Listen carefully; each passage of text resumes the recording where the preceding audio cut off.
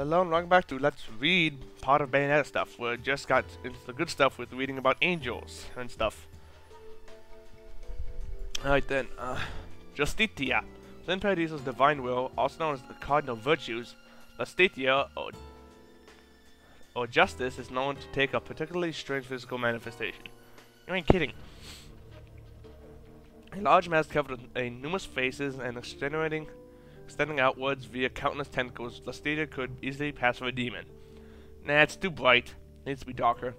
This may be due to the fact that those depicting the angel are filled beyond conversation with awe at the sheer difficulty of encouraging justice in the world. Among Paradiso's divine will, there are those who believe that Justitia is the closest of the cardinal virtues to hell. John. Bayonetta, unable to hide her worries about Teresa, finds her path blocked by another witch, Jean. Within her eyes lies not the wing for the young child, but only blind ambition. She bats nary an eyelash at the statues revealing the connection standing coldly in Bayonetta's path. Fill your eyes with hatred, accept your violent fate, accept it and left eye. Prove you deserve it. Sapienta, that stupid water thing. Others have depicted the cardinal virtues of prudence, Sapienta, as a marine animal roaring the depths of the sea. This is likely due to the human disposition to characterize the sea as the source of all life, a veritable fountain of prudence and wisdom. It is also thought that Sapienta is responsible for the rise and fall of the tides and natural phenomena such as tsunamis. The grand idea that the living seas could be nothing other than divine will at work is actually evidence of Sapienta's narcissism, even amongst the other cardinal virtues. When a man born as a slave led his people to freedom from ruling opposition, it is said that it was only Sapienta's favor that parted the seas and allowed them for their escape. So Moses prayed to this dude? Interesting. Jean again. 500 years ago, they were wiped out in a chaotic battle. Between the two clans, there was one of tender fate. The intersection of light and dark would bring calamity to the earth.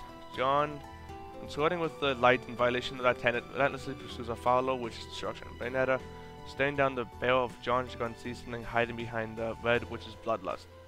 Memories that called ambulance towards the battle. Now no one can change the course they have set out upon.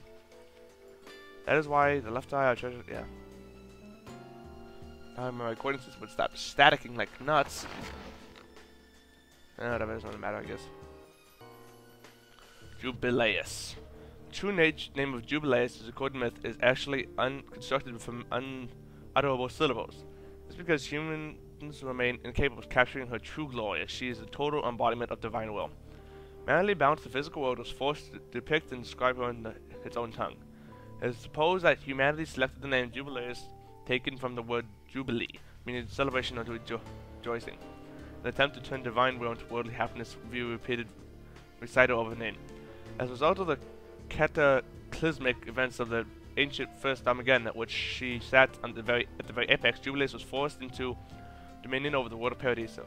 Governor of the light amongst the trinity of realities, and put into an endless slumber. It was from this point that the forces of light and dark began the endless battle for hegemony. The resurrection of Jubileus would trigger a reunification of the trinity of the realities, fulfilling the desire of not only the forces of light, but also a centuries-old prayer said by those seeking divine intervention.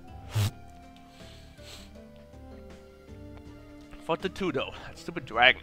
Amongst the spiritually powerful of the Middle Ages, it was thought Paradiso held for all of our divine will, and as a result, they developed heavenly logic.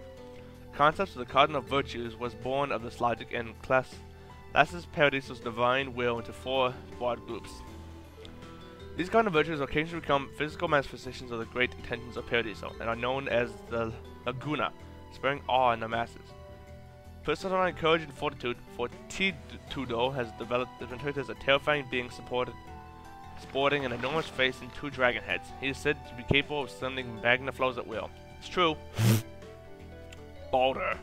A tyrant of a man motivated purely by self-interest, who 500 years ago incited the witch hunts, annihilate not only the Umber witches but also his fellow sages. Balder also uses magical abilities to take them toward the capture of Jean. Named after the Norse god of light, Balder showed promise in becoming a powerful human sage. However, he broke his clan's one perfect tenderfold, conspiring with an Umber witch, begetting a child, Bayonetta. It was all rules to take possession of the eyes of the world, the overseers of his history that had previously been equally divided amongst the clans. During the following 500 years, Balder gathered the devotion of his pious followers. Now his ambitions have reached the climax, placing the last remaining sage on the cups of a universal anew. He and Bayonetta, bearing his own very blood, become the eyes of the world to resurrect Jubileus, the creator, and unify the Trinity of realities. The face nearly decided who will truly see it through the very end of the world. Temperanta. That dude. Temperanta, the true embodiment of the cardinal virtue of temperance, is often illustrated as an epic giant, its body rising from like a castle. Temperantia possesses two tree-like arms, a composed figure said to illustrate the total reverence in which the Laguna are held by the faithful. When the true power of the virtue of temperance is laid upon the world, it is said to come as a tornado, capable of swallowing an entire country. Humans are helpless to guess at the impetus behind divine will, whether it be anger or happiness, and are only left with prayer and promise of personal temperance. Only the heavens should make the storm subside. That's the end of that. Final demons. Okay, there's not that many of these. Madame Butterfly. A demon taking the form of a woman who left this world under fortunate circumstances only to be reincarnated in hell. Unlike a beautiful swallowtail butterfly appearance, this demon is particularly brutal, and her reputation is well known even amongst the demons of Bayonetta. For conjurer to sign a contract and trade her soul, demon would pact upon her enormous power and wisdom. That's a witch fist. Gomorrah. Monstrous creature hailing from the demonic wood, Johnson Forest, taking the form of a dragon. Looks more like a dog. The form of a is incredibly fierce, and identifying all that moves as game and devouring its prey. Territorial, it is most likely to be found alone. Good guess. Malphus. That's our birdie. An enigmatic raven black bird shrouded in the mysteries of the sky. Ever curious, Malphus has filled itself with all the world's knowledge and mysteries. However, this same curiosity has led to a rather brutal demeanor, causing the bird to tear those it encounters to shreds with its sharp beak and razor-like talons. Hecatoncheir. A giant endowed with 6 fearsome arms capable of pulverizing mountains. Those unfortunate enough to fall underfoot of the demon are subject to days-long violent earthquakes. Lacking knowledge but brimming with brutality, it is said that even the most powerful of conjurers should take heed at the danger this beast presents. Scolopenoa. A vile centipede hailing from Fregentonta, a river of boiling blood in the depths of Inferno. Rumors speak of its body exceeding 10 kilometers in length. That's long. Moving unlike anything its size, its deftness allows it to wrap around and construct its prey in the blink of an eye. Phantasmaraneth. Phantasmaranea.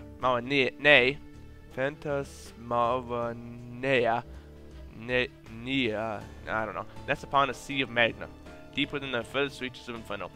Rarely seen upon the face of the earth, even sightings of the demon in hell are seldom event, leading to its name, which means Phantom Spider. Good name. While having the frightening appearance of a spider, it is a curious beast, and should one have the good fortune to encounter it, one should treat it with care and respect, in hope of receiving rare treasures and secrets in return. Sheba. When the cosmos was split into light, darkness, and chaos in between, the incredibly powerful Sheba was born alongside the darkness, controlling world of Inferno. She lives in the Hellish Land and is often classified as a demon. However, full details of existence are unknown. Basically, while Jubileus is the creator is the controller of heavens, Sheba is the controller of hell. Interesting. And Tone of Umber Arts. Okay, that's just my techniques. And these are all the notes from Antonio. How many others do I have? Too many. Had that one, let's see this one. When within Vigrid, there are many structures built long ago by 2 clans. How much time is left?